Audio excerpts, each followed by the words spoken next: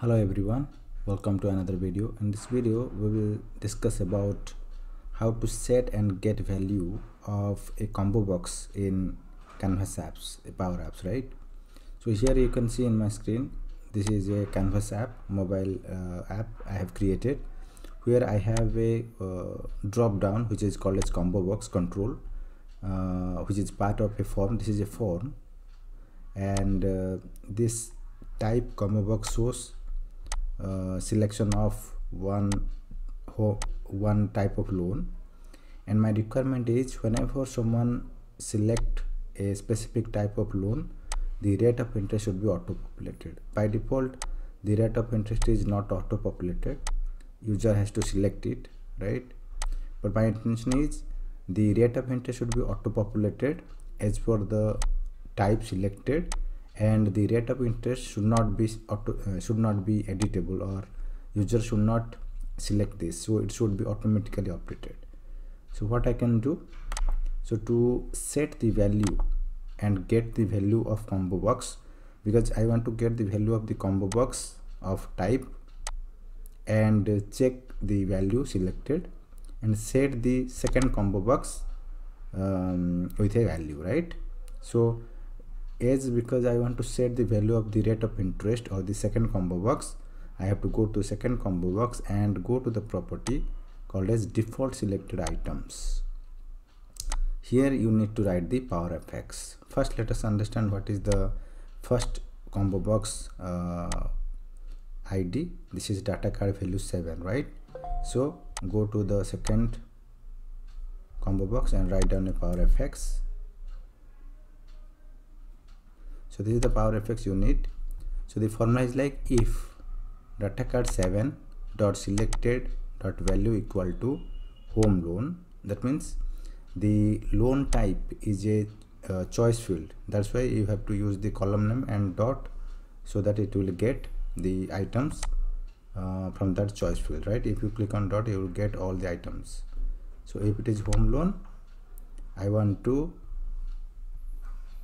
display rate of interest is 11, right?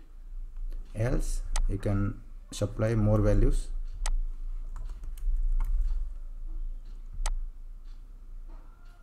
right? So if it is business loan, you can supply, if it is business loan, then it should be rate of interest. ROI is the field name, so ROI dot 11 or 12, then one more value you want to put,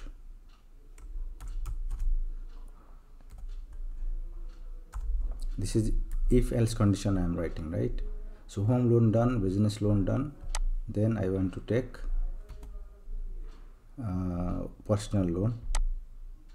If it is personal loan, I want to assign 9, or let me check, 9.0, right?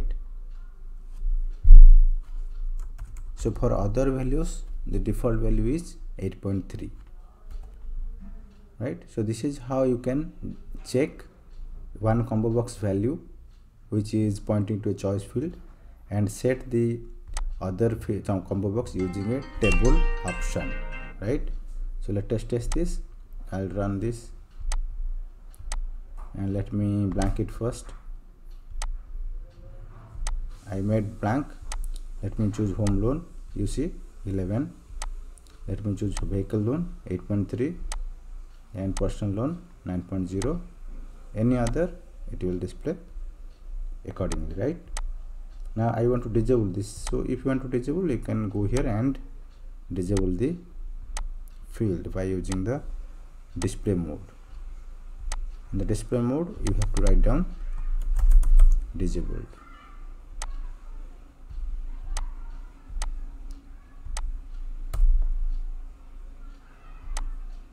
Right now it is disabled.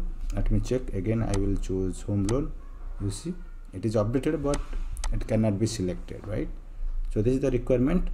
So you have to remember this Power FX, how to auto populate or how to get and set values using combo box, right? So this is the Power FX. and also the combo box is pointing to a choice data type, right?